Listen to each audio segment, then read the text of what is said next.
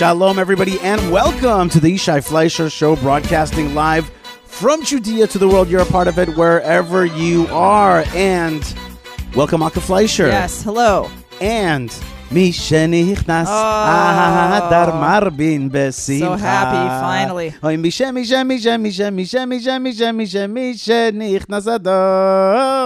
Wow. Yep, we've entered the double month of Adar this year. It shows the wisdom of our great sages that when they had to intercalate the months, they had to what? Yeah, add a month in order to match up the sun and the moon, because we want to show the love between the sun and the moon, and they have a little bit of a different calendar.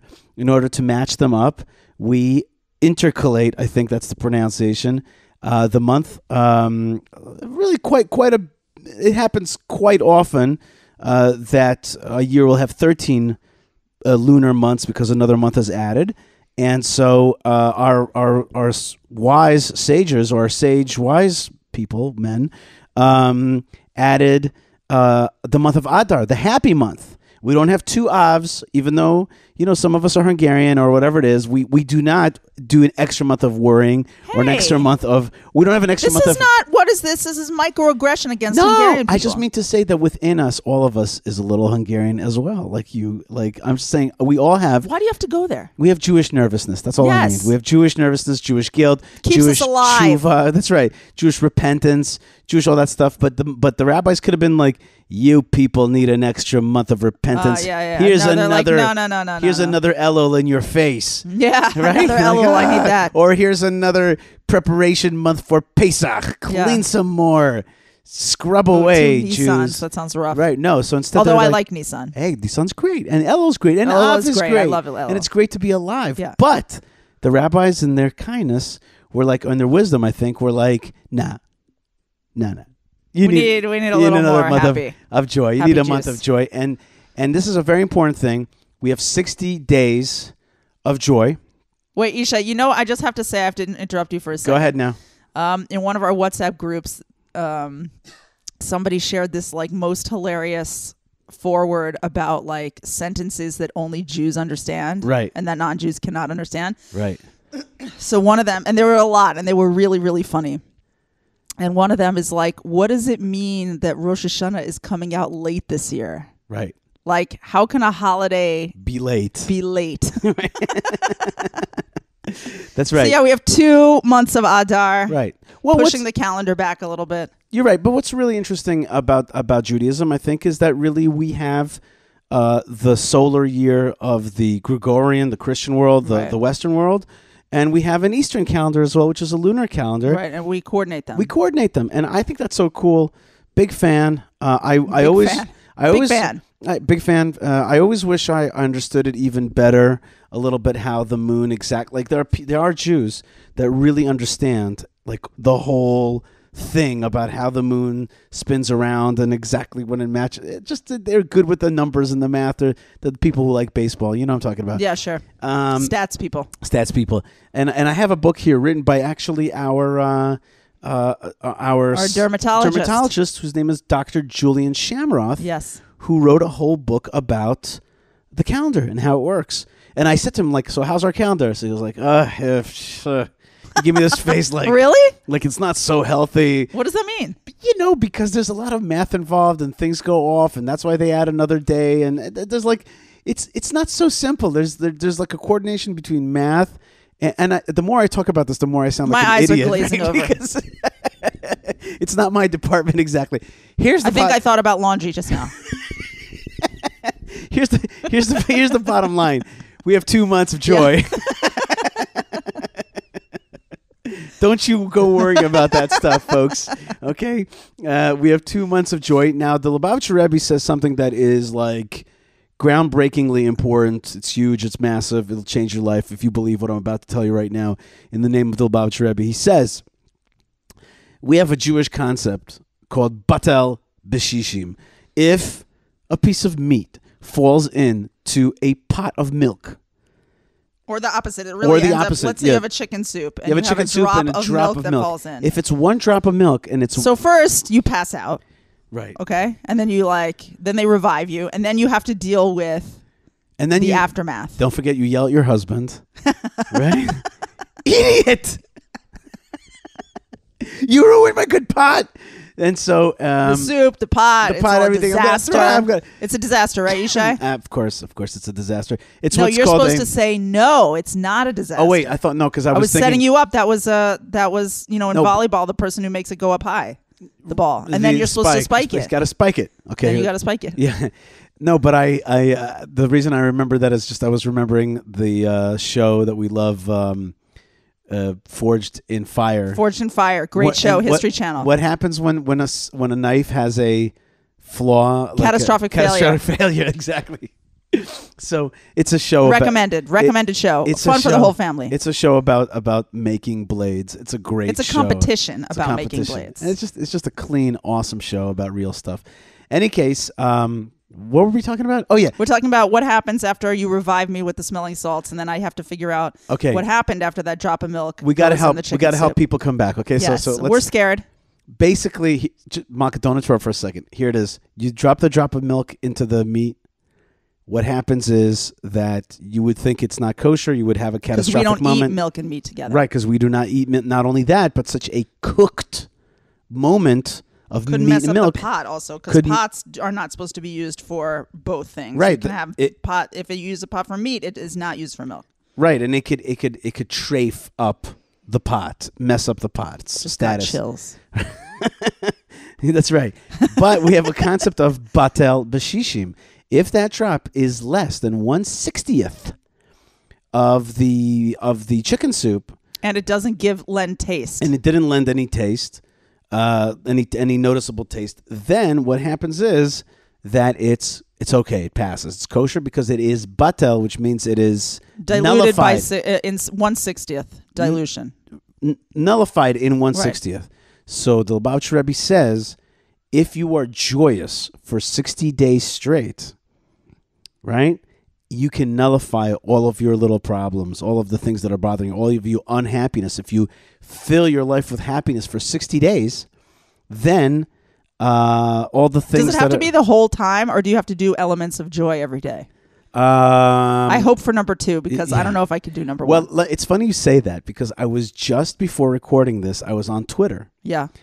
And some Jewish dude was just calling me a liar and being mean to me. Yeah, he was just being mean to me and calling me out in an ad hominem way. I'm like, bro, you're going ad hominem on me. They're like, you don't even understand what ad hominem is. Why don't you look it up? And he sent me a link to ad hominem. I'm like, assaulting your character, but not. So what it says here then? Yeah, and this guy that was I understood. And then I was like. And usually when it's an enemy, I can like put a smile on my face and start to really get like heated up. But this guy was just like an angry Jew. Yeah, that he was just no fun. And I was there's no like sparring funness in that. Right. So what I did was I muted him.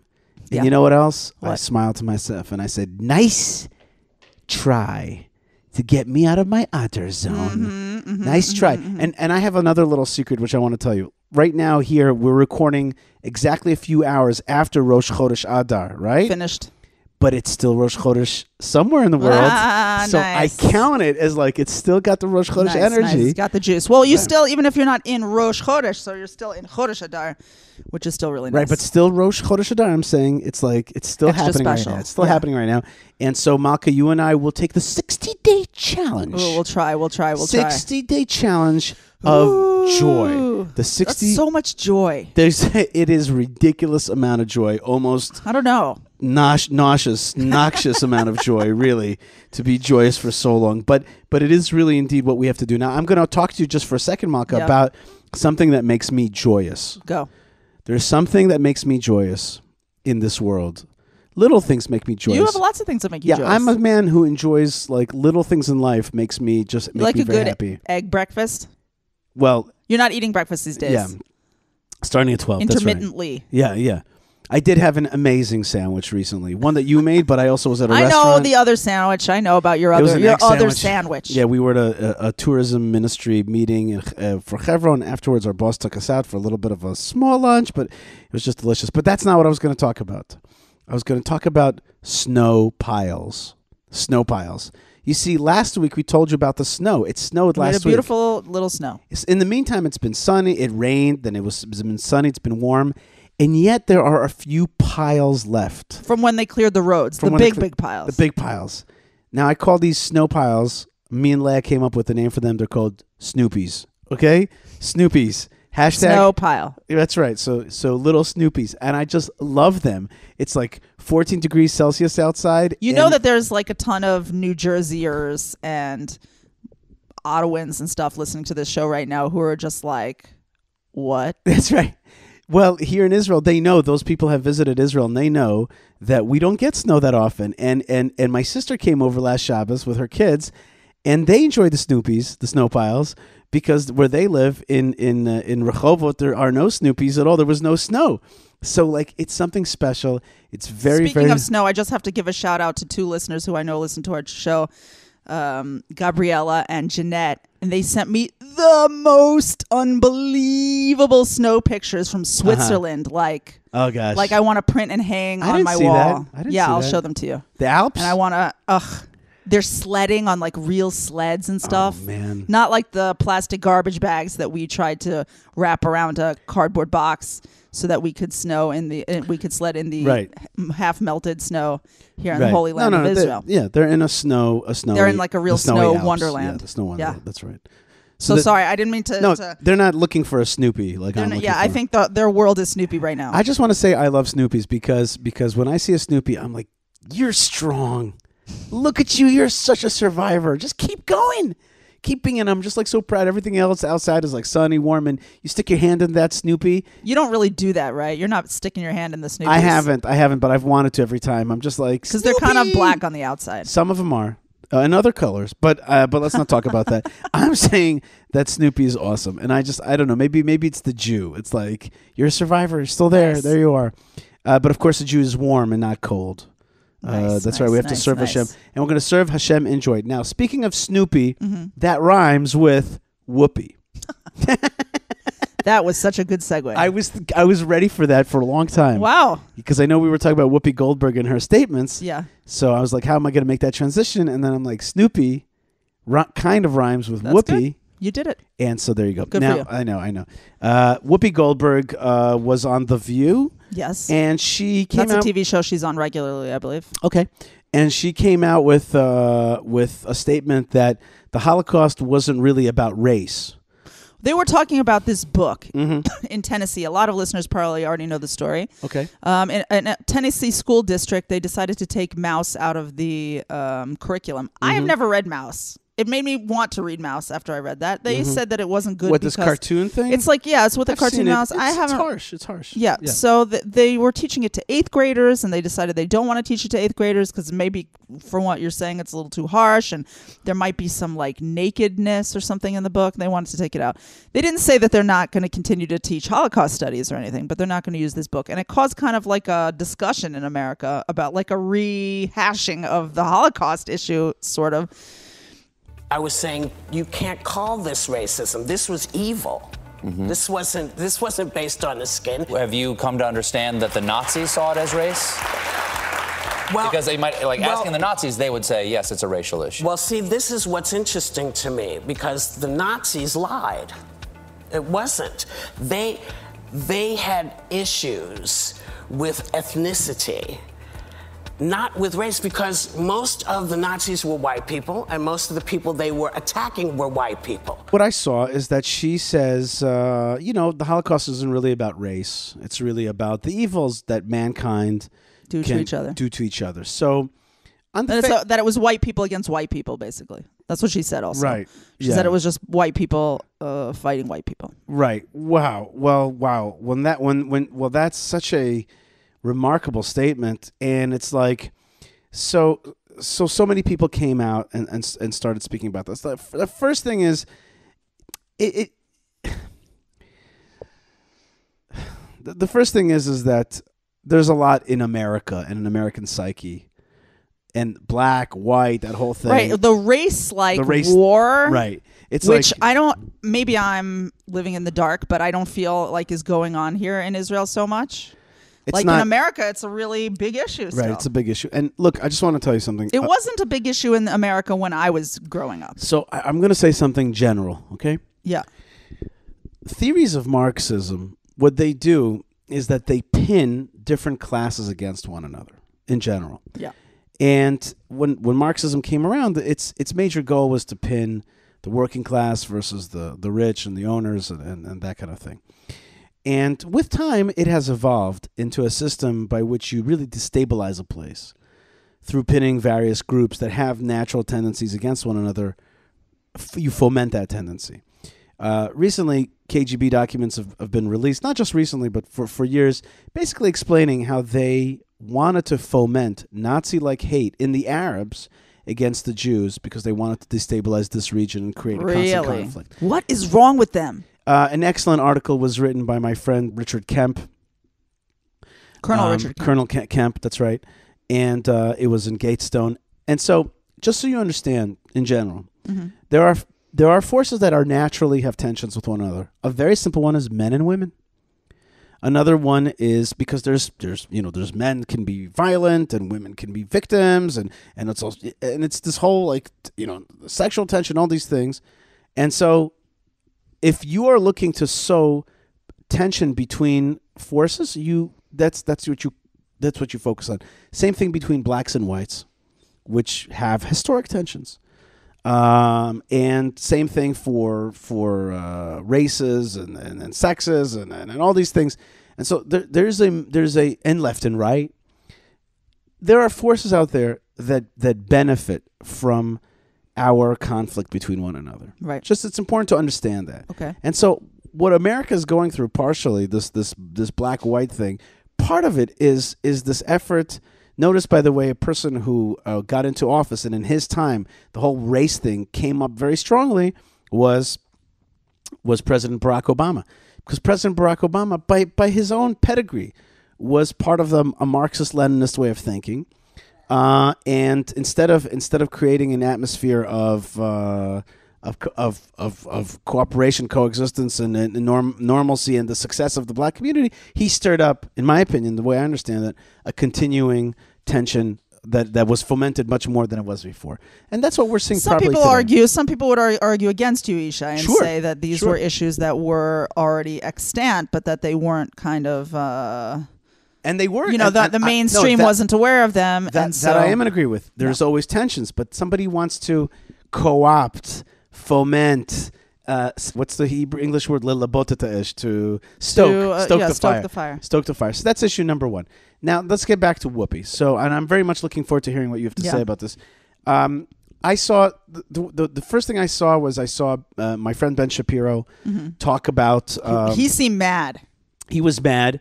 And he basically, said this is part of the way of trying to delegitimize the Jews by turning us into white people. What I add to that is that's one of the ways that you delegitimize Israel as a Middle Eastern Jewish country by saying the Jews are actually white interlopers, colonialists, and therefore apartheid, all that stuff. That all comes from us being now white. Right.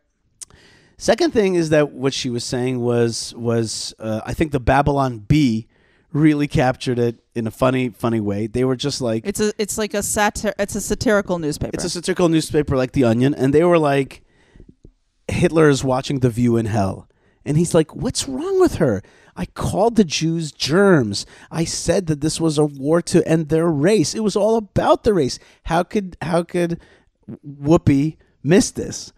And a third thing was that our friend Eugene Kantorovich also tweeted about this, and he's a very famous international lawyer, and he kind of just said if somebody would go back in time, they would understand the Jews as a race, and to make them into white would be absurd. And also, isn't it silly that this lady named Goldberg is not one of the members of that non-race? Of that non-race. In any case, the pot was stirred. It's funny how the Holocaust pot gets stirred because Malkah, it turns out that history is always being reshaped. And I never forget that Dr. Noam Arnon, my colleague and mentor at Chevron, told me something that I never forgot. He said, when it comes to archaeology, there's a saying, the future is one and immutable, unchanging. the past is always changing. Right.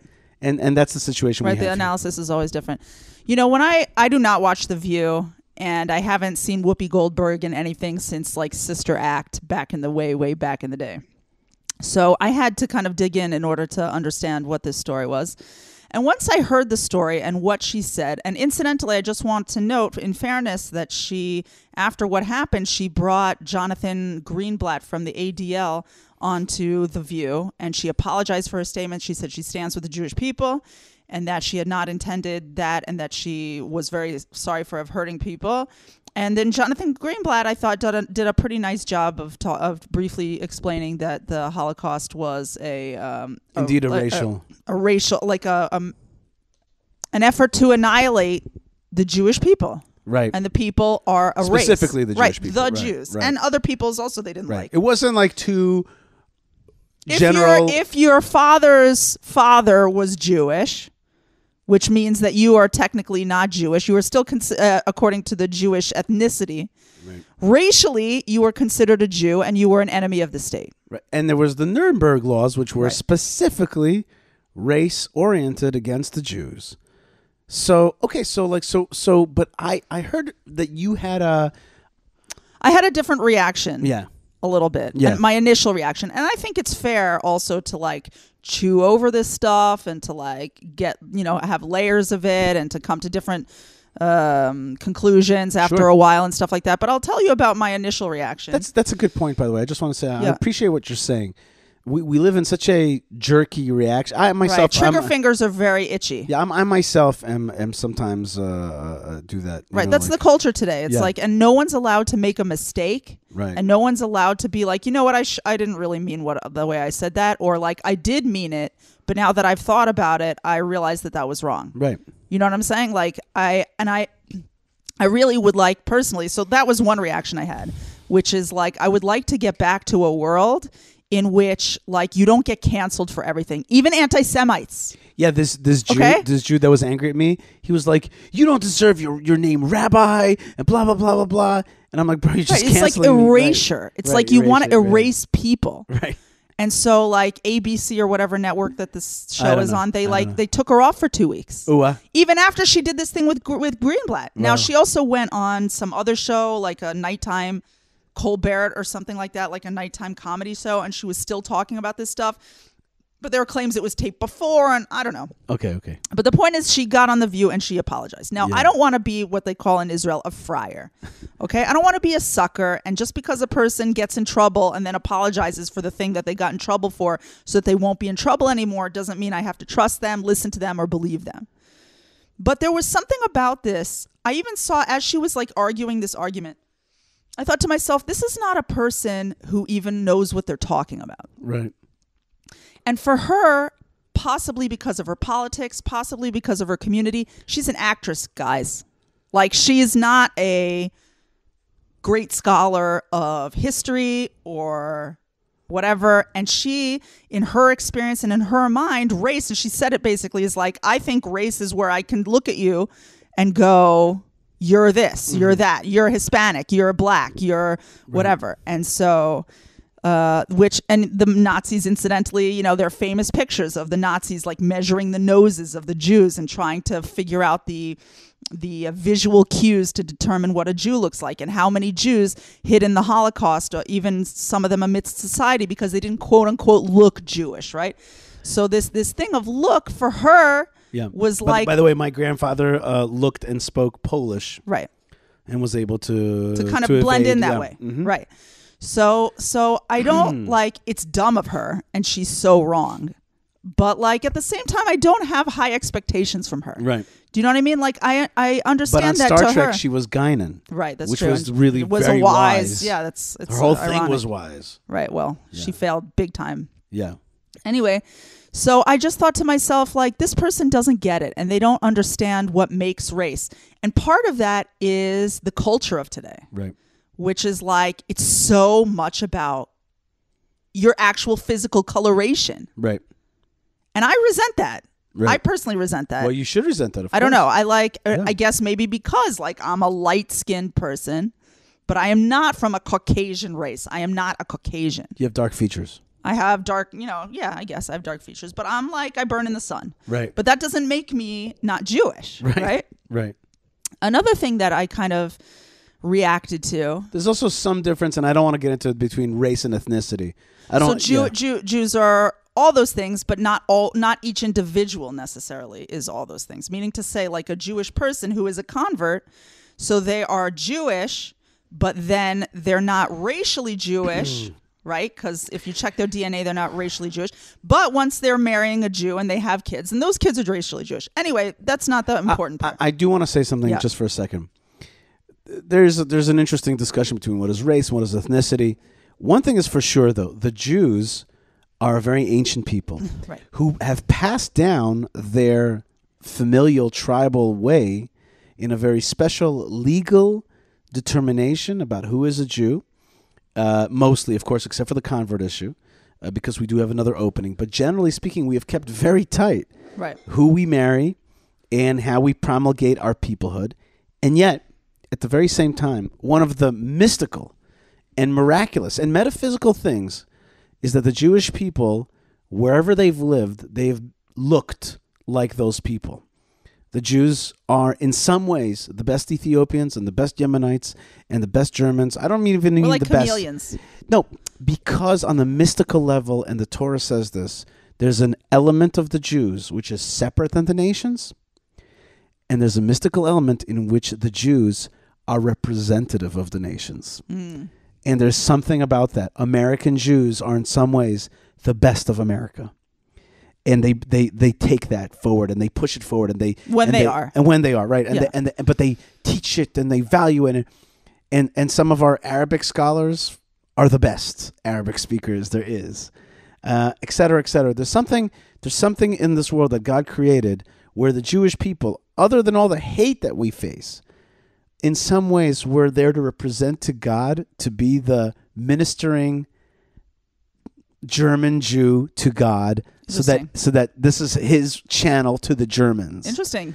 And there's no other way to explain it, because Russian Jews are Russian, and in many ways they are like, and I know this firsthand, they're the best of the Russian culture, and they present and look and speak, and they're the finest examples of it, because it's almost like they come to God and be like, I speak for the Russians. I am the emissary. I'm the minister. I am the ambassador. They become like the quintessential Russian. Right, I'm the ambassador of the Russians. When my parents moved to Texas, I can't say they became Texans. Your father didn't become... But they became like the proudest Texans. That's right. Yeah. That's right. And it's not... We can analyze it psychologically and how Jews live in diaspora and how they assimilate. Forget that just for a moment. There's something more. Something very, very special. Let's go on. Okay, so that was one thing. Another thing that I thought was a little bit interesting, and this is where it might become a little controversial. That's okay. That's okay. So we'll have to talk it out. And if people want to email you with like yellings at me or at least disagreements with me, that's totally fine. But let's talk it out. So another reaction that I had was how ironic it felt to me. Mm-hmm. That Jews were so concerned with showing themselves. Now, this is a kind of very American story, but that Jews in America were very concerned with showing themselves to be racially Jewish.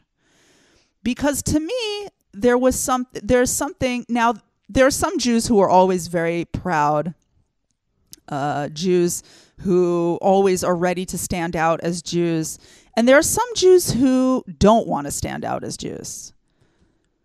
Say it a little bit more, Malkah. Give it a little bit more. There's some Jews who really want to blend in. Yeah, let's.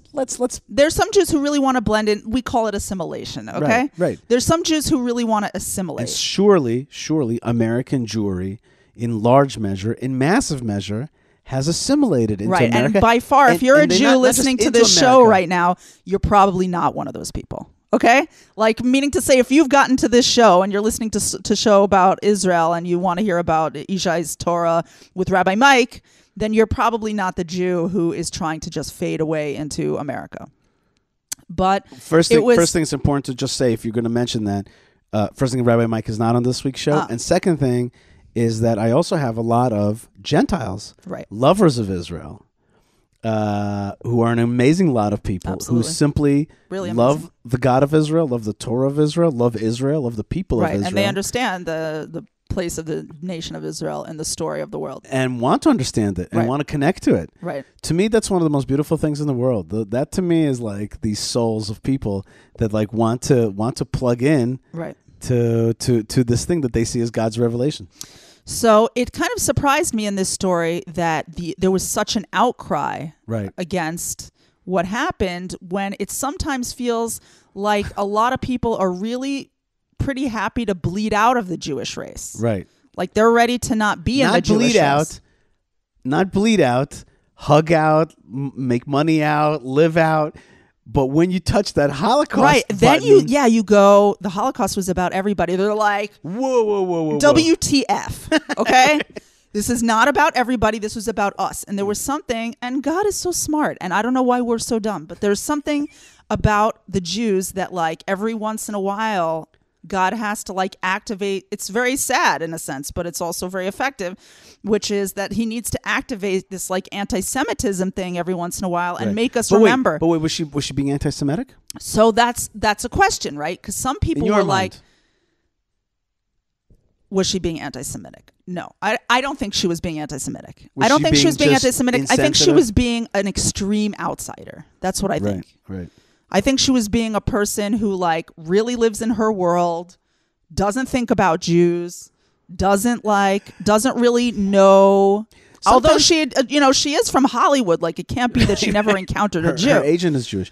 Listen, it could also be that she chose a Jewish name on purpose. Right. She's said in the past that she feels a connection to the Jewish people and that she feels like she has to be Jewish. Right.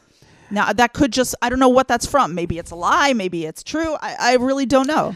I think that sometimes big things become like a metaphor for you, and they become a metaphor for your struggle. And in her mind, the struggle is between black and white and these things. And so the Holocaust, which is this thing, it becomes like a kind of metaphor for you. I want to talk about the Holocaust metaphor for a second. But one way or another, it's obtusely insensitive. So, but I have to say something about that obtuse insensitivity. Right. Okay. And this is another moment where you may be emailing me. Okay. But I honestly, one of the thoughts that I had was an angry feeling at Jews. Right. Here's why. I thought to myself, for so long, you and I and other people have been trying to rally the Jewish people around their, I don't like the word race for this because it's just cold, but around their familial. It's called their nation, their tribe. Their nationhood. Yeah. Peoplehood. Okay. Nationhood, around their tribe. nationhood. When all my growing up, I knew very much, and my grandparents are Holocaust survivors. And that was a very big part of my Jewish identity. Like full-on Holocaust like survivors. real with numbers, and we talked about it a lot. Right. And my grandfather wrote his books about it that I still can't read because I can't bring myself to like deal with it because it feels too close to me. Anyway, Rabbi Shalom. Anyway, so I felt anger, and I'll tell you why. Because so often I find, there's so much effort that goes into like Holocaust remembrance, Holocaust memorials. And I know that the people who do that are genuine. They want to not forget because this was such a fundamental experience for the Jewish people and such a horror that there's no words for it. And they're trying to keep the memory of that alive because it's important. Right. And yet, I have found so many times that the message is that we have to be good to each other and that evil can happen at any time and that we have to destroy hate off the face of the earth, racial hate. Right. We have to destroy hate and all kinds of hate off the face of the earth. Otherwise, this could happen again. Right. Right. And I've always thought to myself, those are nice messages. But that's not the thing, right? Those are good messages. I can't be against that, right? Those are good messages, but that's not what it is. But then you have a person like Whoopi Goldberg who's like, you know what this is about? This is about not hating each other and how people can be bad to each other. And everyone's like, what the heck is this? Right. It's not about that. It's about the Jewish race. And this feeds into like a little bit of a problem that I in general have with the like Israel message also, which is like a lack of message discipline, as we talk about sometimes on the show. like a lack of unity when it comes to the message. And so I'm a little bit angry at some of the people who control some of the message about Holocaust remembrance. And I feel like this kind of stuff is their fault. And that if people are confused, it's probably because we have not done the perfect job. Now, there are anti-Semites out there who want to destroy the message and dilute the message and confuse people about the Jews. And they've confused non-Jews and they've confused Jews. And I get that it's a sophisticated thing. But there was a part of me that was like, well, look what you made. Right. Like there you go, like Hasbara. You created a world in which people don't actually know that the Jewish people are a race, and they don't actually know that the Jewish people have been persecuted throughout time, and they don't actually know that a Jew is a separate individual. Even if they look just like you, they are not you. And we have not held up our side of making sure that understanding is clear to everybody. No, you said it even stronger, which is we've actually been part of the confusion of that message. And I agree with you. Some of us, and I wrote about it years ago in Hebrew in Olam Katan. I wrote there's some ideas that there's Israel, there's a little Nazi in all of us. We could easily all turn to Nazis if you give us a gun. And here in Israel, gosh, this is the left's idea. If we have guns and we have become then we're a the state, Nazi. then we're the new Nazi. And that's something Couldn't that the be farther from the truth. global left and the jihad wants to send out there and weakens which us. is what Ben Shapiro. That's the kind of message that Ben Shapiro is trying to make. He's trying. He's trying to say that the left has an agenda to create this message. Check this out. Yeah. You have Amnesty International putting out this anti-Israel report that everybody's talking about. It's basically full of lies and it just shows who they are, really. Right. You have Whoopi with this confusion about race and the Holocaust. You have the young so-called settlers, and they're coming down and burning the cars of some Palestinian activists and hitting them and pushing that and a lot of Jews being shocked at that and calling condemning for widespread condemnation of it. And now you also have the IDF issuing a report condemning similar type of young men who are soldiers in the Israeli army who were being badgered and hit and accosted by this Arab 80-year-old, and then tied his hands and put him kind of to the side, and then when they released him, it turned out that he had a heart attack or something like that. And that's the actual facts of it are not totally clear. But the bottom line is, like, if you look, they're all linked up. They're all linked up. They're all linked up with a certain confusing message. I often say to people, the most important thing that the Jewish state should be doing is working on clarity. Clarity. Here is what we are. Here's what we expect. Here's what are the laws of this land. Here's what we will not accept. Clarity, though, Yishai, means decision making. Right, exactly. And that's what people are having trouble with. They don't want to make a decision.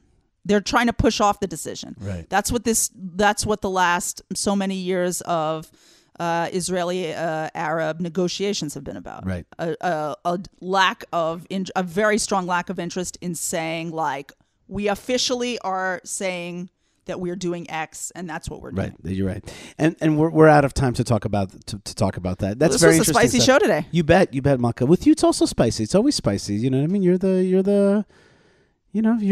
the spicy Tom in my life and in the life of the show. God bless you. And of course, but we put all that spice is going to be batal b'shishim, right? Because we're going to have a joyous 2 months now, and let us work on that joy. I wouldn't have this joy if it wasn't for the people that make this show happen. That's Yocheved Seidman, Ben Bresky, Moshe Herman, Tabitha, and Lou, who helps the show happen and get it out to you. So thank you. And it wouldn't happen without the folks that are listening to the show right now. And it wouldn't happen without the folks that support by going to YishaiFleisher.com and supporting some of our projects by hitting the donate page, and also our new and really quite successful coffee page, which I'm really excited about. Buy me a coffee. BuyMeACoffee.com/Yishai. And people have just been buying me coffees. It's a virtual kind of great. coffee, and it's a way to donate to the show. And Robert and Nancy write, snow here in North Carolina and snow there in Israel. Your ministry, I love that word, and life brings smiles and encouragement to us. We were blessed to have visited Israel 2 years ago for our 50th anniversary. We left part of our heart there, and you continue to bless us with your wisdom and energy. Malkah is a firecracker that always gives your show a big bang of excitement. You see? That's so nice. That's right. And Barbara writes, thank you for the wonderful podcast. It's both informative and inspiring. I love it when your wife is on with you. Aww. You see that? Bill says, thanks, Yishai. Enjoy listening to your podcast. And many other folks, including Gabor, who writes, hi, Yishai. I listened to your podcast yesterday and heard about you and Malkah going through Omicron. May the Almighty keep you guys safe and hope that you get well soon. Thank you. Shalom from Norway. Shalom from Norway. That's right. Shalom to Norway. That's right. Shalom from Norway. I have a great merit of going a lot of Saturday nights into a Finnish a sauna, so that Finland is not far from Norway. So I feel a connection of the sauna connection.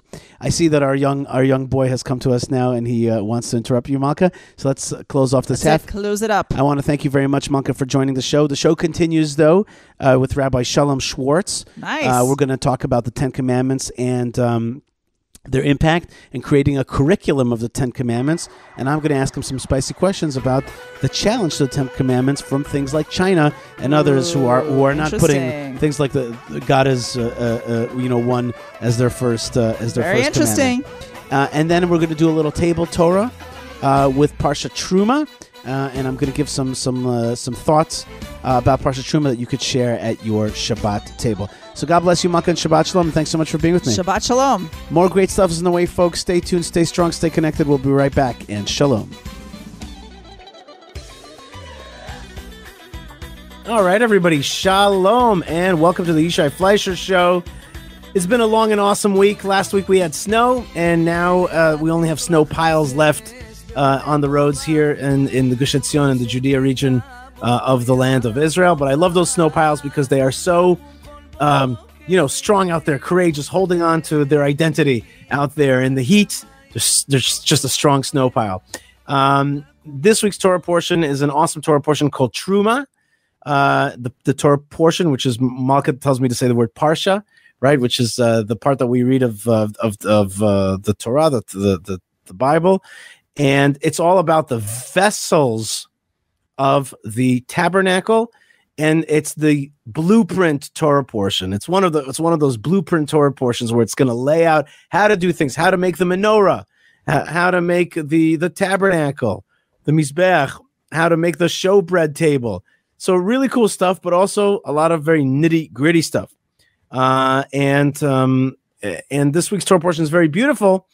But I thought it was also a great opportunity to talk about something that happened 2 Torah portions ago that I didn't give it the attention that it deserved. And that was the Torah portion of Yitro, and that we didn't get a chance to discuss the 10 Commandments fully. And I want to say hi to my very good friends. This is so great because some of my best friends are already here on the show. Moshe Herman says, hey, bro. Hey, bro, it's great to see you. I'm so glad you're here. And we're doing our segment right now, and for today's podcast, it's going to come up tomorrow's podcast. And Lou Weiss, my good friend and co-producer here, Moshe also producing the show, gets it out to the netwaves. Lou says, Erev Tov Yishai, looking and sounding good. Great, Lou. Thank you so much for being with us. And Linda says, good Chodesh from New York. Thank you, and happy new month. And Michael Menashe says, Kol hakavod Yishai. I haven't even done anything yet, but he says, all the honor to you. Great. And Ivo says shalom, and many other people are coming on. So here's the deal. Today we got to talk about the 10 Commandments. We got to talk about the importance of the 10 Commandments. And it was a few years ago that I met Rabbi Shalom Schwartz, and he told me about his work with the 10 Commandments. And I thought to myself, this is something so important, and I haven't had him on. He's a person who spent 30 years in Aish, teaching in Toronto, teaching Russian Jews, and being a very, very close student of the late, great Rabbi Noach Weinberg.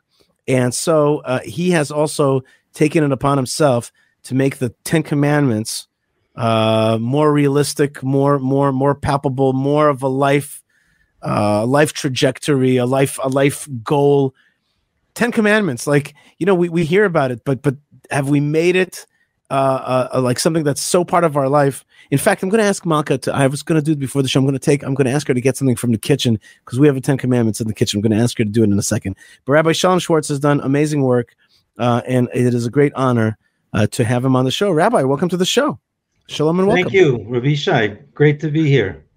It's great to have you on, and good friends around the world are joining us, including Yitzi Katzowitz, who is he says, always nice to see Rabbi before Yishai. I think it's because I was just getting hammered on Twitter by some guy who was calling to take away my smicha for whatever reason. And then, but Yitzi is doing great work at making Jewish Lego, and he's working on the most incredible model of Marat HaMachpelah that you have ever seen. So we're very, very excited. And Allison says, Shalom from Mark Pickles and Allison in Manchester is there, my very good friends. And many more people are coming in, including Shalom from Brazil. Now, Rabbi Shalom Schwartz, 10 Commandments. Sometimes I get jealous of people like you. You picked the crowning thing and decided to make it a life goal. Tell me how you got to the 10 Commandments as the thing in your life. Okay, if I can just back up a little bit, because you said you were looking for a segue from this week's Parsha to the 10 Commandments, and it's sort of obvious, but it's not obvious. In other words, it's like, yeah, where are you going to talk about the 10 Commandments in this week's Parsha? It's all about the the Mishkan, the tabernacle, all the different vessels. Where's the 10 Commandments? And the answer is, if somebody said to you, the Raiders of the Lost Ark, did you ever see that film? Sure.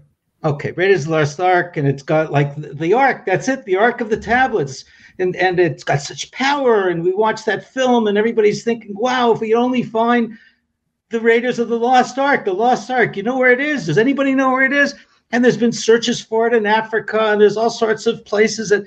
And I always felt to myself when I heard about this searching for the Lost Ark, imagine that we actually found it. Okay, right. and there's CNN is on the spot, and everybody's looking. And they open up the Ark, and what's in it?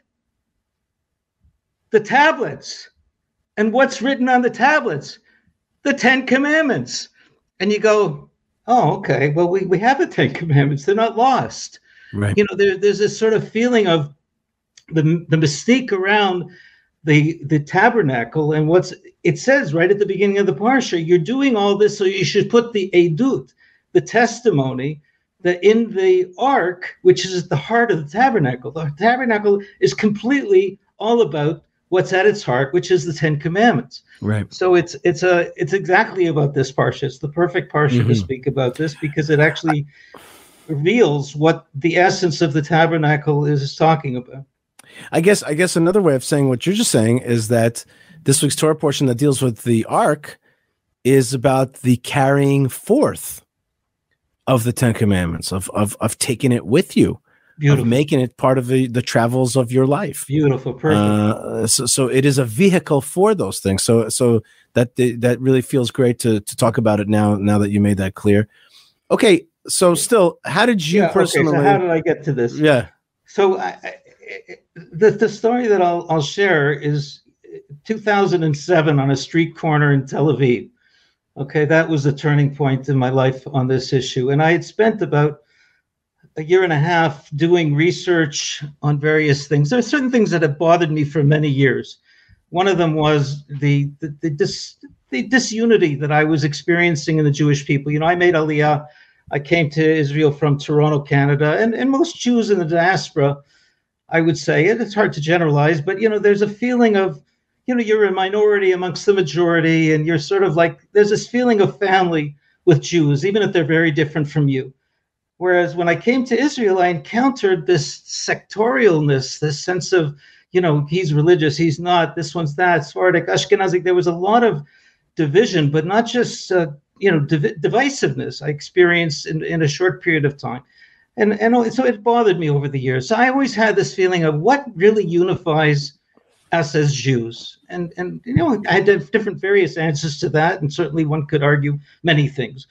But the other thing was, I always felt there was always, and I also, in my years of being here in Israel, I encountered such idealism amongst most Israelis. Again, not everyone and not in all situations, but there was this feeling of wanting to make this country what we came back here for. And we came back with a vision.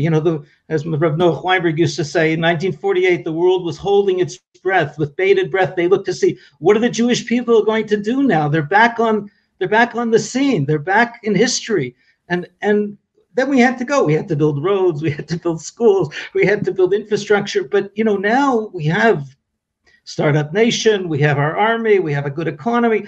And it was time to say, well, what kind of vision do we have for, aligning that idealism with making this country the country that we really want it to be. Mm-hmm. And the third thing was I was always disturbed by, it's a little bit of a state secret, but there's about 1 million Israelis that had left the country since 1948. And I remember when I came back and people asked me, where are you from? I'm from Canada. Really? Why did you make Aliyah? I said, what do you mean? He said, well, life is much easier in Canada. You don't have the army. You don't have this. I have a better standard of living. Why would you act like, because they were asking me as if they couldn't believe someone who had such a, comfortable life in Canada would actually move to such a much more difficult life. We had this conversation earlier, but, presumably a difficult life in Israel. And I looked at them, I said, I'm coming home. This is my home. But it always disturbed me when I would think about, all the sacrifice and all the miracles that went into the creation of the state of Israel that many Israelis didn't find staying here. They left. For a certain amount of time, when you'd speak to Israelis outside of Israel, they'd say they only left temporarily. Now it's 3 generations, but it's still on our way back. And I believe that, and it's sincere on one level, but it was always disturbing to me. Anyways, on a street corner in Tel Aviv, a woman named Sharon Portugali, who's a kibbutznikit from Kibbutz Ma'agan Michael, so-called secular Jew, who she and her husband, and I had these discussions with them about how do we unify Jews, how do we bring us this idealism together, how do we work on this from secular to religious, all these divisions. So she looked at me, she said, she'd just gotten out of the car and she looked and she said, Shalom, I've been thinking about what you're looking for. I understand what you're looking for. You don't have to create it. It's already there. Mm. It's the 10 Commandments. The Aseret Dibrot in Hebrew, the 10 Commandments. And I looked at her and she said, don't you realize that's it? That's what the 10 Commandments answer all these questions that you've been troubled by. They are this thing that unifies all Jews and certainly all Israelis. It gives us this connection to creating. It's like a vision. It's a national vision for how the country should look. Imagine if we're all keeping the 10 Commandments. What would this country look like? She said one thing, though. Said, and not only that, she said that you might think, well, the average secular Israeli doesn't feel, it's too religious for them. But she said, you're wrong. The average secular Israeli like me feels that it's ours. The Aseret Dibrot are actually, these 10 Commandments actually express who we are, our identity. And I looked at her, I said, Sharon, I was really literally in shock. It is sometimes a woman's necklace, for example. Like my wife has maybe 2, I think, necklaces of the 10 Commandments. I mean to say that in some ways the 10 Commandments is a index of laws, but in other ways it's also an identity. It's also something that you can identify yourself with. I am a follower of these things. This is the code that I live by. Totally. And I'll add to that I subsequently found a statement from the rabbis.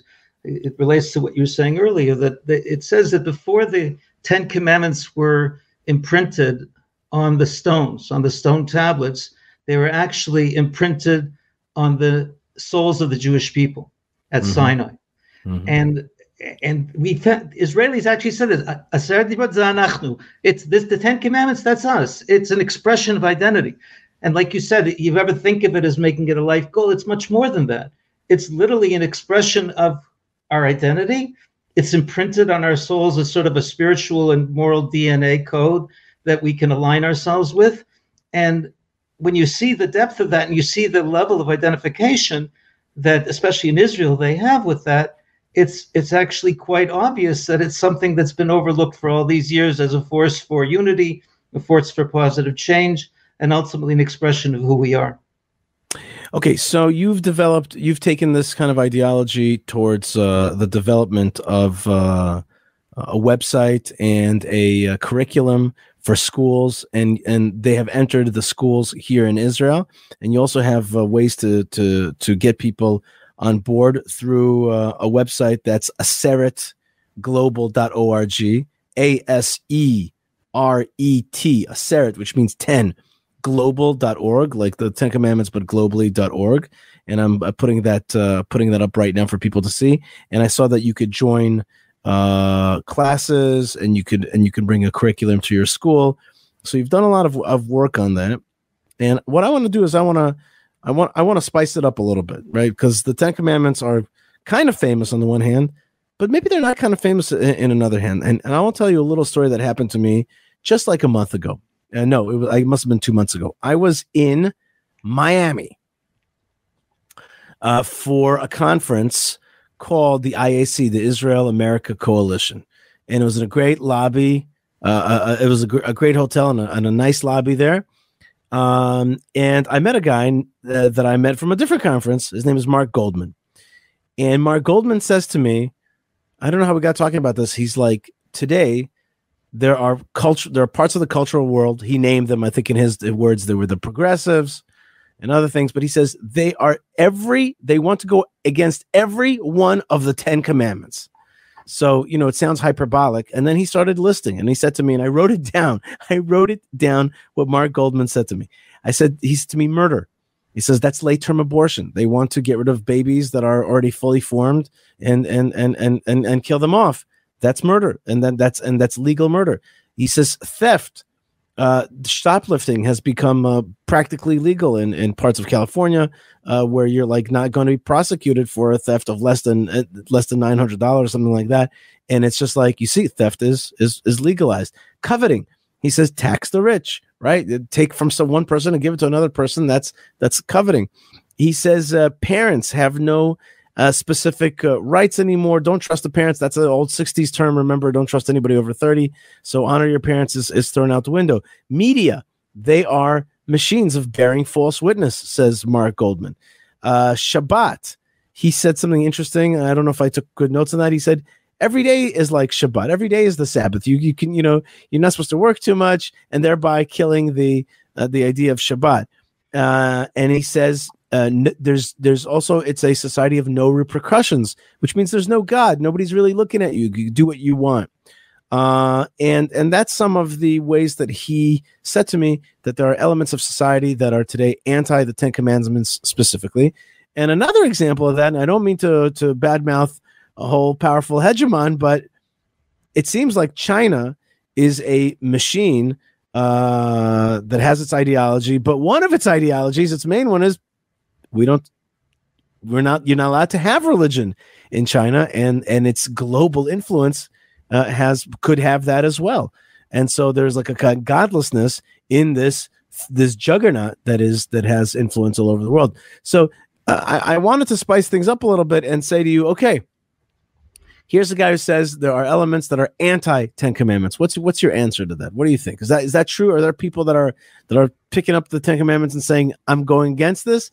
And is there a kind of contra world, which is maybe what you're bringing, to say, no, let's make this real in our lives? It's a very, I happen to know Mark. I think it's a very powerful, it's very beautiful and powerful observation. There is a book that David Kingsley is his name, wrote on showing how America is basically breaking all the 10 Commandments. And it's a 300-page book. You get very depressed by reading it. There's actually a 1 or 2 minute video that I once saw called "Breaking All the 10 Commandments Before Breakfast." It's genius. It was a little, it had every one of them, and then it flashed on the screen when you were breaking. Yes, we do break that. That's the point. It's these are things that are easily broken. Now, having said that, I think that the point of is anybody happy with that? Do we celebrate these? Shoplifting is rampant. Do we sell? These are not. there's a this what's the word I'm looking for? You're sort of, it's a collision course with the Ten Commandments. Like the reason that those things rub us is because they're in the Ten Commandments and they rub against our core values. Right. And the Ten Commandments are meant to be core values. And I love that term because it's something that really speaks to this same point. They're in our core. And when we run up against them, and we see somebody, God forbid, violence or stealing or murder, but even adultery, maybe we become, used to it. So there's, there is this thing of sort of, oh yeah, of course, what can you do? But if you really look at it in the face and you say, okay, this is tragic, that people are destroying the fabric of trust in marriage. And when you hear about it with God forbid, a relative or a friend, you go, oh, that's tragic. So it's being in touch with the fact that part of you that is at your core is really not just annoyed, but is screaming. There's part of us that goes, I can't allow that to be. It's unacceptable. And that's the power of identifying them as core values and consciously carrying them. Now, we discussed this earlier. Alan Dershowitz was on record as saying that there's only 9 commandments that are applicable today in America. You forget about the last one, don't covet. The whole society is built on coveting, on advertising that is basically preying on your desire to covet. That's what the capitalist society is. Forget about it. Let's deal with 9. Well, I would take a little issue with that, because I would just say one of the beauties of the America that I knew is that actually there was this belief that you too can earn it and get it and live the dream. And you don't have to covet another person's thing. You just have to work hard, and the system will give you a chance. So there was something kind of, and if you go to middle America, you go to, the places that I go to, you still see that it's a very beautiful, there's this, people want stuff, but they don't want other people's stuff necessarily. They're just living a good and decent and wholesome life.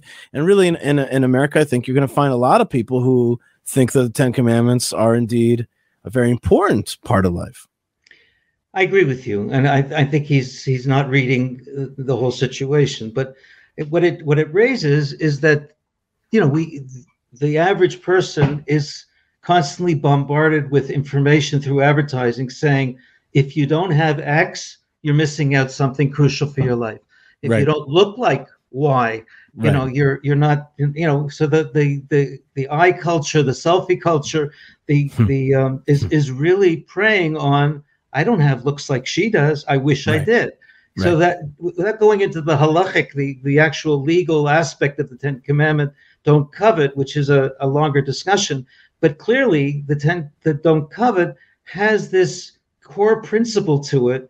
What we say is, in the mission says, don't look at somebody else in order to get your satisfaction. Where they say, don't try to live someone else's life that's already taken. The only one that you can live is your life. And the Mishnah says, Ezu samech bechelko, Ezu ashir samech bechelko. The one who's truly rich is the one who is truly taking pleasure in what he has. Right. And we know that our children are bombarded by this, and there's a massive challenge to grow up in an environment like that and truly realize that you have a unique purpose that's been designed for you by God, and all, even the challenges you've been given, are specifically for you. So each of these 10 commandments are meant to be fulfilled not only in avoiding the negative. I'm talking now about the ones that are phrased in the negative form, but the core idea that's really important here is each of these has a positive core value that underlies it.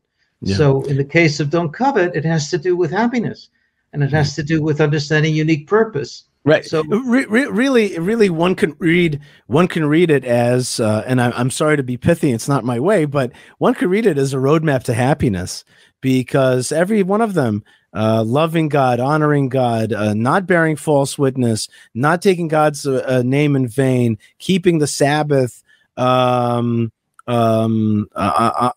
your parents. Really, it's a total roadmap to a healthy society and happiness.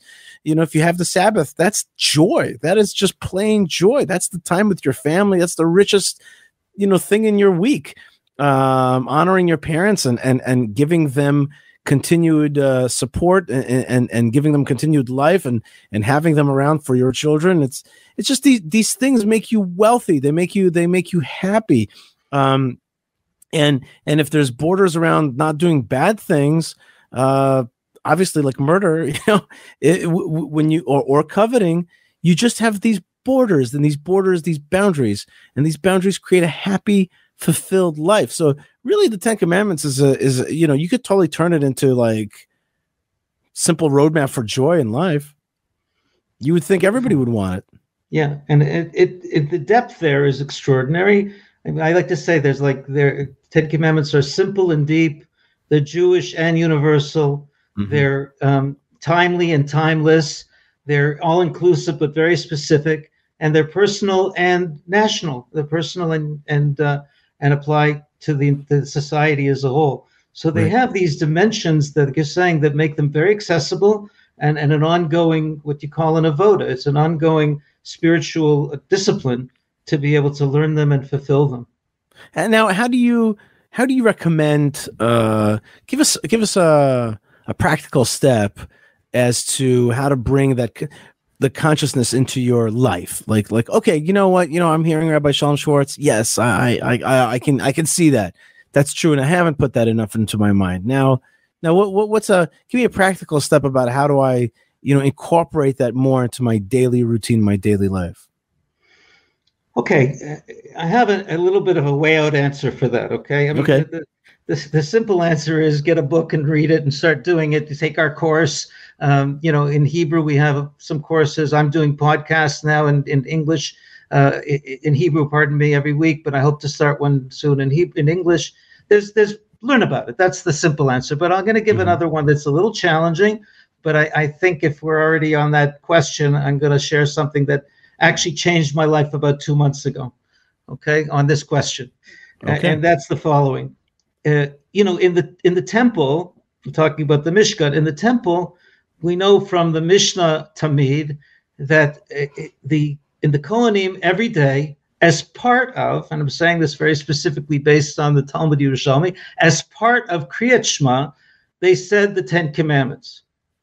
They said the Ten Commandments every day, and there are many Meforshim that want to say that it wasn't just in the temple; it was part of the service everywhere. What does that mean? So you and I would get up in the morning and we'd say the Ten Commandments, the whole 10 Commandments. Takes about a minute to say all of the whole text of the 10 Commandments. It's just a short little text, followed by the words Shema Yisrael Hashem Elokeinu Hashem Echad. Hear, O Israel, the Lord our God, the Lord is one. And then the next, right after that, it says, love your God with all your heart, with all your soul, with all your might. And these things, these things, Asher Anochi Mitzavcha Hayom, that I'm commanding you today, you know what that refers to according to the Yerushalmi? The Aseret HaDibrot, the 10 Commandments. Mm-hmm. And reading that, directly following, you're supposed to put them on your heart. Teach them to your children. Right. When you get up, when you lie down. These are the 10 Commandments that are meant to be constantly in your consciousness. They are the focus of what you teach your children. So if you want to do a daily practice of it, once a day, take out a Bible, read chapter 20 of Exodus, the beginning chapter 20 in Exodus. It starts with the words, and God spoke all these words saying, and it's the revelation at Mount Sinai and the 10 Commandments. And then follow it with the words of the Shema, which basically reminds you that this is your core values for your day, for your life. Right. And I must tell you, I've been working on this for 14 years now. 2 months ago, when I saw Rav Mordechai Eliyahu spoke about this in one of his books, that you should do this, it changed my life. I do it in the morning, I do it in the evening, and it's a transformative reminder. It's a fulfillment, first of all, of what it says in the Bible. Every day, take heed. Hishamer lecha, take heed. Don't forget the day you stood at Mount Sinai and you heard my voice, because this is the resonance of God's voice in our lives daily. The 10 Commandments are the echo from Sinai that are meant to awaken what was printed on our souls then, and to bring our consciousness aligned with these core values and our actions and our speech together with it. So the first step is just become familiar with it, and doing it once a day, or if you want to do it once a week, whatever, it just take the time to read it, meditate on it, and that'll lead to many more things. All right, so let's take a tiny pause for just 1 second. I'm going to open my studio door here. I'm going to yell out to Malkah and ask her to bring in something special from the kitchen. I tried to WhatsApp her during when you were talking, but I don't know if she saw it. So hold on 1 second. 1 second. Malkah, can I ask you to bring the 10 Commandments from the kitchen, please? All right. Okay, great. So we are live, though. Thank you. It's a very, you're saying, read it, learn about it, make it part of your life. You also have a course on it that people can join, and that is found at aseretglobal.org, ASERET, aseretglobal.org. And you have a course there. People can join it. You can make podcasts in English as well. That's great. And Malkah just delivered this from the kitchen. This is Beautiful. A 10 Commandments that my father-in-law, Malkah's dad, he is a doctor in Texas, and his hobby is wood burning, and he made this, and I was just ecstatic about it. This is a beautiful 10 Commandments. How awesome is that? Really beautiful. I really love it a lot, and it lives in my kitchen. And me and people who listen to my show, know that I'm also an advocate of stuff in your life and in your house, physical things that remind you of the land of Israel. I'm always advocating for drinking Friday night wine from the land of Israel. And having a poster of a picture that you took in the land of Israel. And I think having a 10 Commandments jewelry, a 10 Commandments picture, a 10 Commandments magnet in your house, that just reminds you that you have a value system, that you have a core value system that you live with, that you can think about. And then you come up with something like, this is, one of my favorite commandments, or this is something that I'm focusing on right now. It makes a difference. Let's just say hi to some of the folks that have joined us. I think Fernando from Brazil, shalom. Denise says a joyous Chodesh Tov. That's right, the new month of Adar 1. Cecile says God bless all of you from Virginia. And Marilyn, my good friend, says shalom from North Carolina. Shalom. And even not so far away, Hananya says shalom from Eilat and Chodesh Tov. That's awesome, Hananya. I'm a little jealous. It's probably nice and warm over there, and so it is in Utah. So shalom from Utah. And down a few kilometers down the road is our one of our sister states, which is Kurdistan, or autonomous Kurdistan, the region in North Iraq, and they share a lot with us.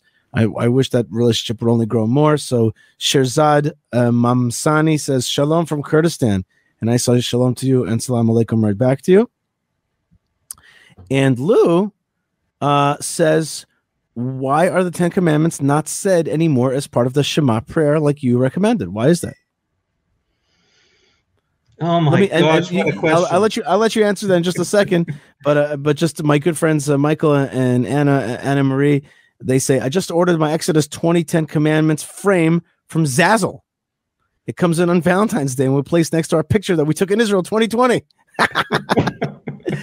When the Lopez's want something, they when they hear something that touches them, they're there. They don't chew it over. They get it done immediately. So that's awesome. It's a great idea. And I want a picture of that. I want you to send me a picture. I want you to email me, yishaifleisher.com. And I want to see that. And Wendy says shalom from Queens, New York. So folks from all over the world are joining us. And back to Lou's question, if we can, why are the 10 Commandments not said anymore as part of the Shema prayer? I'm currently reading a 120-page doctorate thesis on that question by a fellow named David Matar, who you might know, Nadia Matar's husband. Sure. And he wrote his doctorate thesis, or an MA thesis, on this subject. Okay. To summarize it wouldn't do justice to it. Let's just say that he took it upon himself. It's very tersely dealt with in the Talmud. It's not a subject that is widely understood. There's a couple of theories about when and how it actually got removed and why. all I will say is that he does make the case for considering it coming back now at this time as something that, we don't do those things lightly, but there are a number of halachically acceptable ways, which is, like I said, doing it not as part of the formal service, but there's Kriyat Shema Lamita. We say the Shema before we go to sleep. Famous rabbi known as the Shla Kodesh. That's when he said the Aseret Dibrot from the book of Deuteronomy. Before that, Right. He did it that way, and we can also do it in our before the actual formal service, meaning before Baruch Shamar, if you know what I'm talking about. Sure, Early part in the service where we actually have a reference to saying the Shema. You can do it there as well. That's where the halachically, you'll find it in some Sidurim placed just before that Kabbalat Ol Malchut Shemayim, the part where we accept upon ourselves our commitment to our mission through the saying of the Shema.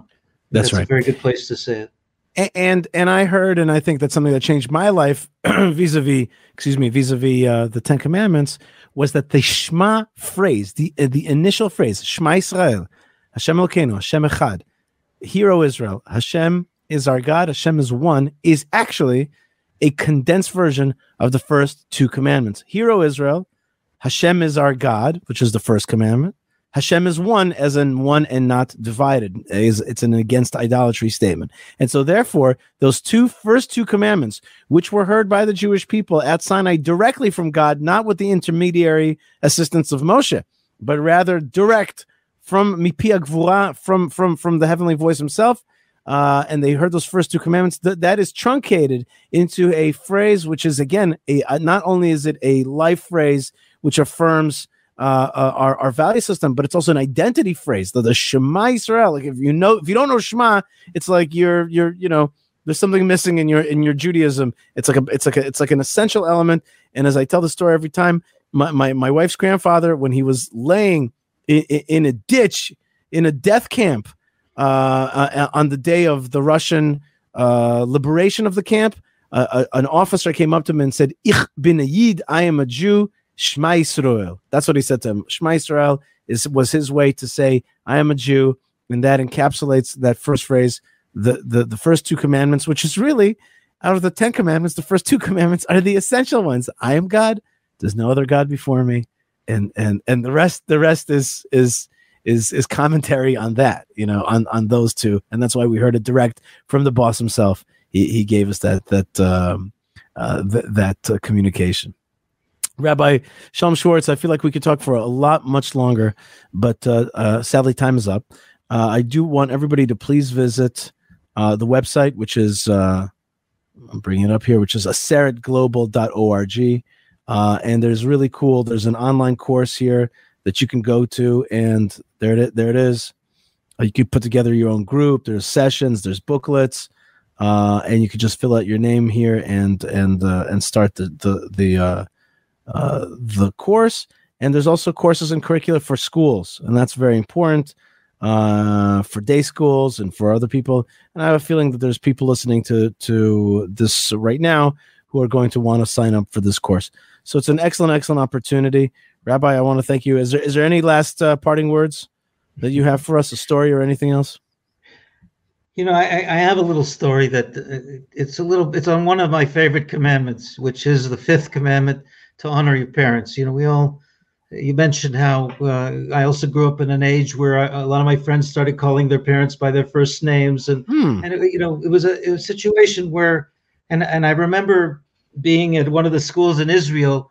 One of the most touching moments we have in the program that you run in Israel was when we do a parents and children evening for the 10 Commandments project. And we bring them together, and the parents actually exchange notes with each other. The kid writes what I appreciate about my parent. The parent writes things that they want their children to know about their values, and they exchange these notes. And I can't tell you how I cry every time I watch this. They're reading this, tears are coming, they hug each other. It's just one of those moments.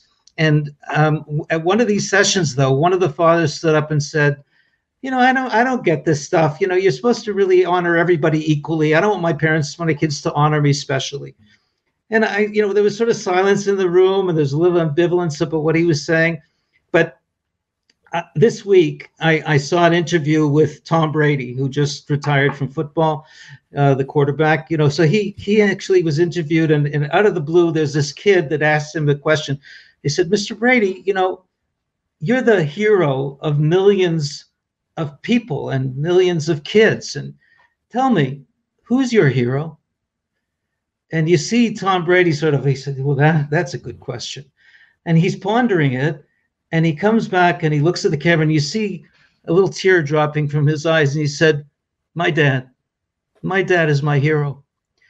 And it was just such a profound moment. Here is this fellow who's, he's revered because he can throw a football, and he's clearly got something besides that. But his hero is his father. And we want to ask ourselves, how do we act in ways that we're heroes to our children? How do we parent in such ways that we can actually create that dynamic? We don't like to be our children's heroes.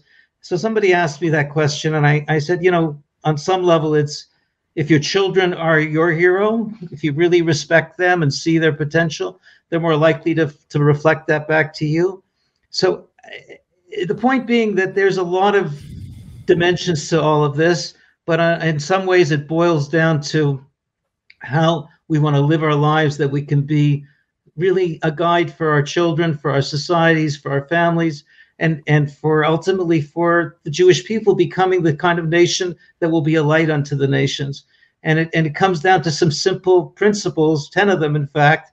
And if you review them and live them, we'll realign ourselves with that purpose that we were entrusted with at Mount Sinai. Rabbi Shalom Schwartz, thank you so much for joining us today. You are one of the Talmidei Muvhakim, a deep student of Rabbi Noach Weinberg from Aish. You were in charge of Aish Toronto for a long time, and a Russian Aish here in the land of Israel developed it. Today you are part of this amazing project to bring the Ten Commandments into general consciousness. I recommend everybody check out the website, which is aseretglobal.org. And I want to thank you. And I'm going to take upon myself a more daily and didactic study and appreciation and love for the Ten Commandments. And I'm sure that when you just put that on your heart, it starts to grow and be a thing that brings life, joy, morality into our personal lives, our national lives, and hopefully our global lives as well. Rabbi Shalom, thank you so much for being with us. Yeah, beautiful. Thank you. So well put. All right, folks. There's Rabbi Shalom. Thank you very much for joining us. And it was great being with you. I want to send you a lot of blessings. Allison says, she says, thanks to you both. And Brian Feinstein says, Lech LaShalom, be blessed and go in peace. And all the other folks, I want to send you blessings from the land of Israel to all of you for a great Shabbat and a happy new month. And thank you for all the global friends that have joined us today. And thank you to these platforms that allow us to speak about this. This is when we've just sent the cleaning agent through the pipes.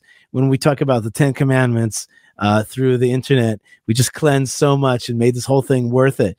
That God was like, this is why I made the internet. This is why I made the communications revolution, so we could share the word of God, the Aseret HaDibot, the Ten Commandments from the land of Israel, because from Zion shall come forth Torah. So God bless you guys. And Wendy says, thank you so much for this great blessing. Absolutely. And Lou says, great interview. And that's it. That's all we got to do, except for staying strong out there. And if you're listening on the podcast, we'll be back with Table Torah right after this. And if you're here with me live, then God bless you and shalom. All right, folks, you are listening to the Yishai Fleisher Show. We're back. It's been a long show. We're going to wrap it up soon. We're going to do a little Table Torah. Before we do that, let's just thank the good folks that make this show happen, which is Lou, Moshe Herman, Ben Bresky, Tabitha, Yocheved. They get the show out to the world, and we thank them so much. They really make the show happen, and they're awesome, and they're a great team. So that's Yocheved and Tabitha and Moshe Herman and Ben Bresky and Lou. Lots of folks make this show happen, and of course, you make this show happen when you're part of it, when you're listening to it, and of course, if you feel like donating and buying a cup of coffee, it's fun. It's a fun feeling. Leave me a little nice message there, which is buymeacoffee.com/Yishai. I also want to thank some of our sponsors, HebronFund.org. The Hebron Jewish community survives through the support of the international lovers of the Abrahamic way. And the folks of Hebron, they are the defenders of the tomb of the patriarchs and matriarchs, the forefathers and mothers, and you could support them through HebronFund.org. And another fun way to support your favorite folks in Israel is through the incredible deliciousness that is Prohibition Pickle. And I cannot tell you how delicious that salami and vodka that Chaim brought me. And soon he's going to have a great new website. In the meantime, you can check out Prohibition Pickle on Instagram and on Facebook, and you can order stuff for your favorite folks that are here in Israel to make Shabbat so special and awesome. And that's Chaim at Prohibition Pickle. Then we have many other good friends. We're soon going to be joining the JNS.org family. This show is going to be joining the JNS Jewish News Syndicate family, and I'm very excited about that. So check out their website, and also JewishPress.com, who put out a great email called the Jewish Express. They are doing great work and giving you true vision of what's happening here, and not a warped leaning of a bias of anti-Israelism that you get in some news sites as well. There are other folks that sponsor the show. But I'm out of time, and I just want to thank all of them. Our number one sponsor is the Kodesh Baruch Hu, Hashem, God Almighty, and we are part of the Land of Israel Network, which is located here in Judea in this beautiful farm, the Arugot Farm, brainchild of Ari Abramowitz and Jeremy Gimpel, just incredible, and their amazing families, amazing wives, and it's just a spiritual retreat of unparalleled proportions, and I'm not exaggerating. It's just something that you come there and your spirit is taken to a higher place, higher level. So, of course, when you're booking your trip, and I can't wait till I see you here in the Land of Israel soon, as trips are going to be coming back soon, and tourism is opening up. Now let's get to Table Torah a little bit. We have a Torah portion, as I said before, which is called Truma, which is all about the blueprint of the tabernacle, the beginnings of the blueprint of the tabernacle. And inside this Torah portion, which is filled with blueprint, is actually one of the most central and important verses in the whole Torah. I dare say that this verse is in some ways the central verse of the whole Bible. Yes, it is shocking, but it is in Parshat Truma this week. And all you have to do is say this verse over and over again like a mantra, and you'll see in a second why. Because this verse is in many ways the ultimate purpose verse. You ask why God created the world, and He says, in order to bring my presence into this world and to share my presence with humanity. And the verse is chapter 25, verse 8. Ve'asu li mikdash v'shachanti betocham, and they shall make for me a holy place, a sanctuary, and I will dwell within them. Boom! That's it. That's the big verse. They will make for me, the humanity, Israel, will make for me a sanctuary, a holy place, and therefore I will dwell within them. There's a simple double meaning of this verse, which is, if you make yourself into a holy vessel, God will dwell within you. Vasuli mikdash, if they make themselves into a temple, v'shachanti b'tucham, I'll dwell within them. So God will dwell within the individual person. You who's listening to this right now, you could be a vessel, for a temple for God's presence. And the same thing is true for the home. Make the home a holy place. God will be there. Make your ears listen to holiness of a podcast talking about Torah. Boom, it's in your head. Now God is living in your head.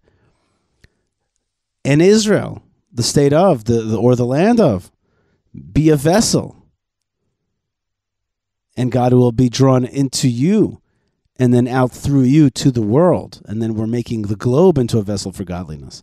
And of course, the ultimate expression of that is the temple itself.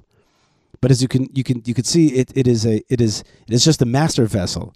But all the other vessels, the mind, the brain, the heart, these things are unparalleled brilliance. It's impossible to understand what a gift the brain and the heart are in the rest of our body. And if you just allow yourself, you could become a channel for godliness. And if you allow yourself, you could easily push godliness away. It's not that hard to do that.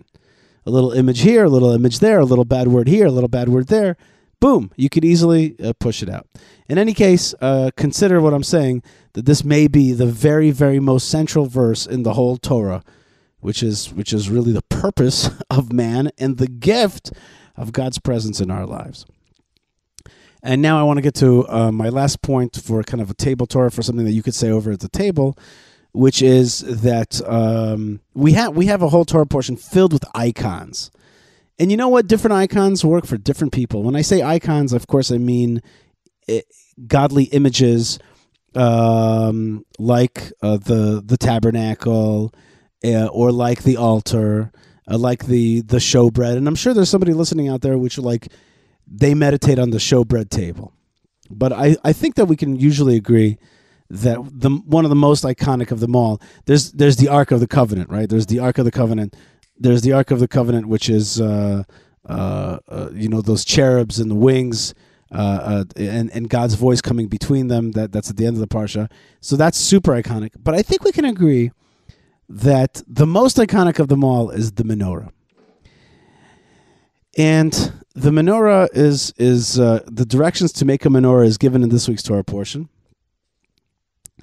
And it says, Vasita menorah zahav, make a menorah zahav, tehora, mikshat taseh menorah, make it from one piece of gold, and six candelabras coming in from a central one. Now, when you read it, if you didn't know what you were looking at, then you wouldn't be able to really replicate it or make it happen from the words.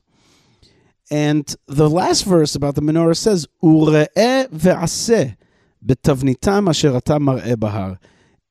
And see and make in the fashion that you are shown here on the mountain. And Moses was given a vision of the menorah and was asked to copy it. However, Rashi says that Moses did not have an easy time understanding it until God showed him a vision of menorah in fire, a menorah in fire. And I ask, and consider you to ask, why a menorah in fire? Why not a menorah, a picture, a JPEG? And I came up with some answers, 3 answers specifically. Why did God show him a menorah of fire and not a menorah of just a regular menorah? Like, what was the extra fire part for? So here's 3 quick teachings about why menorah of fire. 1, there may come a time where they cart away your menorah and take it to Rome. There may come a time where your temple is going to be destroyed. So I just want you to know that the original menorah was not down there, but it's up here with me. It's a menorah in fire. And it's going to continue to shine bright. It's going to continue to give off heat and warmth. And you Jewish people, even if you don't have the menorah down there, just know that the original copy is with me up in heaven. It's a heavenly, fiery menorah. And it can never go out, and nobody could ever cart it away, just so you know that. And there's a heavenly Jerusalem, which is waiting to be populated when you guys populate the lower Jerusalem. So that's number 1, which is there's a heavenly, fiery menorah, and it's always there. And you don't have to worry that you don't have it. You will have it, and my original one, nothing can touch it. That's number 1. Number 2, so that's a historical, long-term faith type vision. The second one is more practical in our lives. We think that we yearn to light our personal menorahs in our life. We think we have to get to the top and light those candles. But God says to you, guess what? You thought that only the top was lit, just so you know the body's also lit. What does that mean? It means that all of your efforts are valuable. All of the path until you get to the top is also lit up. All of our small steps, they're also counted in our long the gift of our long lives.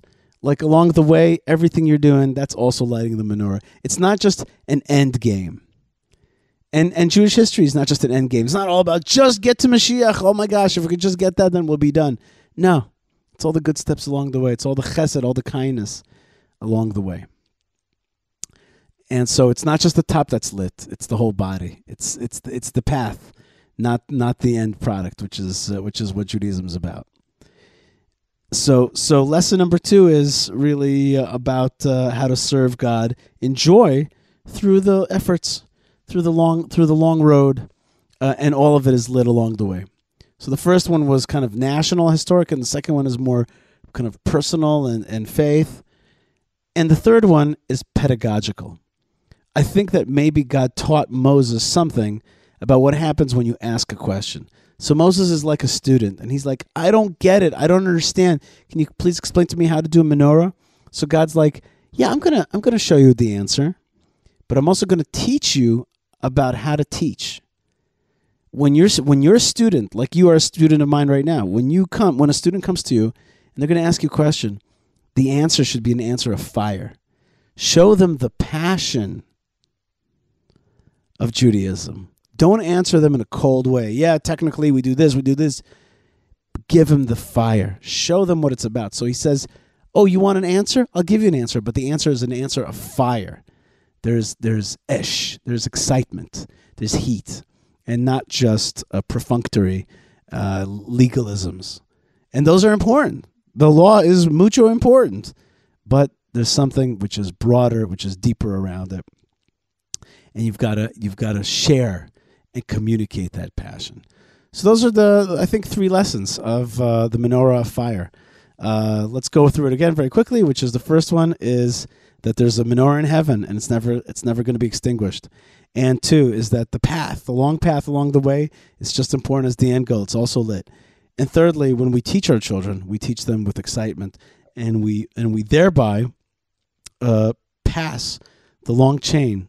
We can pass it from generation to generation and excite the next generation about the great story of the Jewish people. And that's one of our great missions, is to keep passing it on. Folks, you are listening to the Yishai Fleisher Show. Thank you for joining me on this long podcast. I want to thank all of you folks for being out there and being strong. Thanks to Malkah Fleisher for joining me in the beginning of the show. Thank you, Hashem, for the great gift. Thank you to the awesome listeners and friends around the world. Please write me an email, yishai@yishaifleisher.com. Love to hear from you. Check out buymeacoffee.com/Yishai for a little bit of lovin's, a little bit of sharings. And with that, I send you my blessings for an excellent week and a Chodesh Tov. And may we be happy and strong. 60 days of only joy. That's our challenge this starting today. And if you missed the day, don't worry about it. Just keep going strong. 60 days of joy, and may all of our troubles and travails fade away, and we see a great time and a great revelation. And we're living in an awesome time of revelation. Thank you, Hashem, for every moment. God bless you. Stay strong. Stay connected. Stay tuned. More great stuff is on the way. And shalom.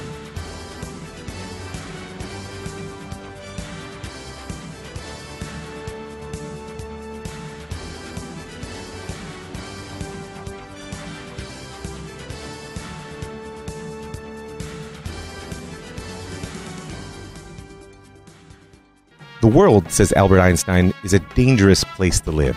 Not because of the people who are evil, but because of the people who don't do anything about it. And I say that one thing you can always do is tell the tale. So I'm Rav Mike Foyer, and this is The Jewish Story. Join Rav Mike Foyer for the best Jewish history podcast, The Jewish Story, on the Land of Israel Network at thelandofisrael.com.